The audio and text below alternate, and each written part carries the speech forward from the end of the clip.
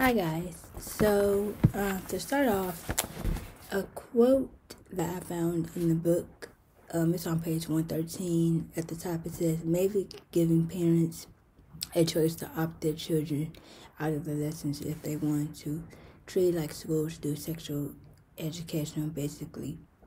And then it says, Lewid was not sure he would keep his son out of the lessons, but he wanted the choice. Okay, so the first question is talking about teachers. So I felt that they were positive. Some teachers were positive, and they wanted to teach about the various cultures.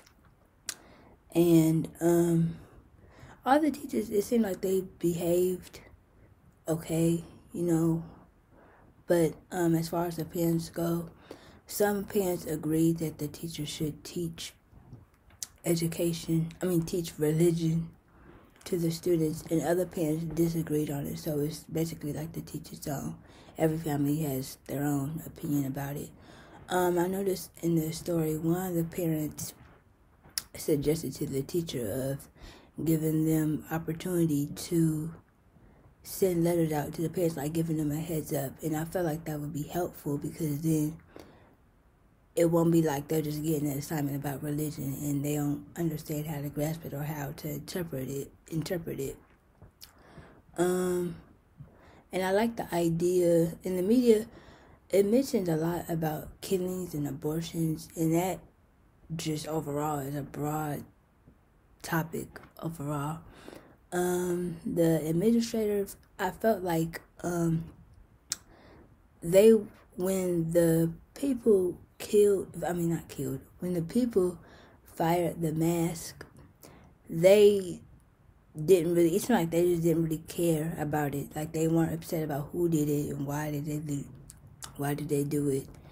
And then also I mentioned about questioning about discussing the religion and transforming it into the management schools. I feel like that's more beneficial because it's included into the school. It's not just a regular subject that needs to be mentioned with the other curriculums. So for media behavior, I put negative energy, abortion, and about George Taylor being killed. The next question involves about what it means to allow students to opt out of the class. So I put it means receiving the choice to learn about religion, because some students might not want to learn about it, or they might not find of interest to it, or understand the purpose of why it's important to learn about it. The next question talks about what is unspoken message. I felt like not allowing the students the right to learn about religion and understand the importances, because I felt like it was more so like the parents' choice in a sense, which it is.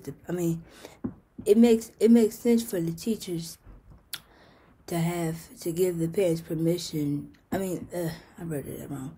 It makes sense to have the teachers provide permission from the parents to teach the child religion, because some religions, they don't allow you to learn about other religions. It's just your religion of Christianity or any of the other that was mentioned in the book. So as far as the teacher goes, I feel like they didn't really know what was going on. I felt like they didn't really know the content compared to it. Also in the book, it talked about during one of the lessons, I believe her name was Miss Carp, I think it was, if I'm not mistaken. Any rate, she ended up asking the student how to pronounce words, what the words meant, and everything of that nature. And I felt like, as a teacher, I feel like she should have known herself, like, what the religion was overall, why it's important, and everything. I just felt like she shouldn't have to rely on the teacher. It's one thing to not understand how to say a word, but if the student don't know how to say the word, then how is that's not benefiting the teacher or the student, because neither person knows how to pronounce the word. As far as the knowledge goes in it, I felt like the teachers didn't really present it.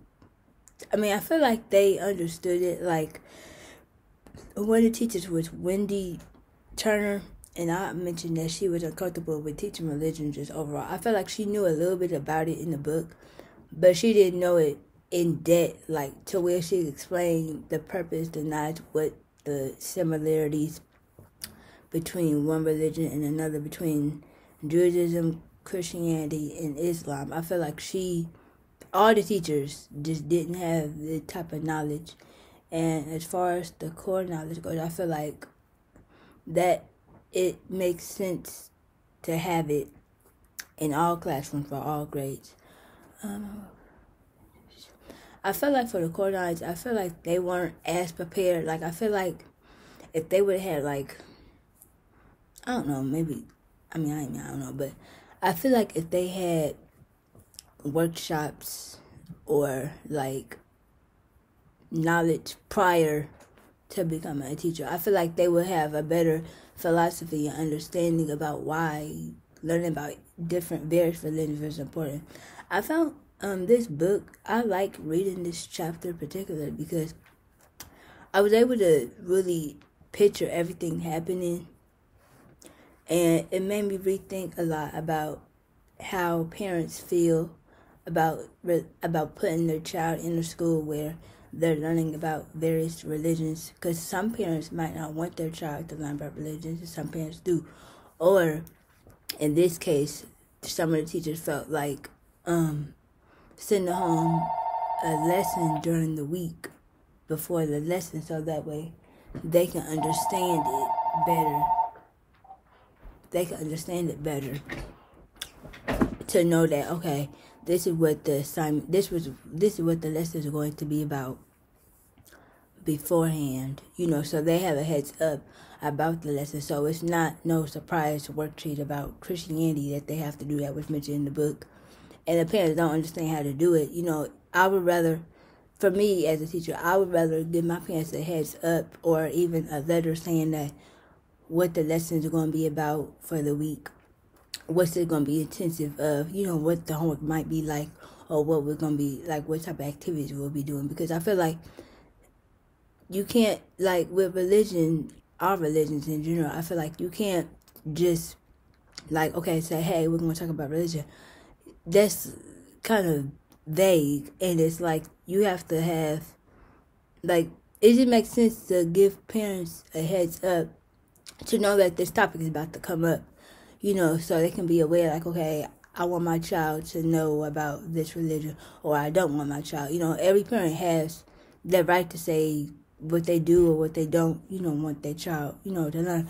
But I feel like religion overall is very important, because without it, they won't know. Like, many children nowadays might not know what Judaism, Christianity, Islam, Buddhism, Hinduism, any of those, they might not know what those are.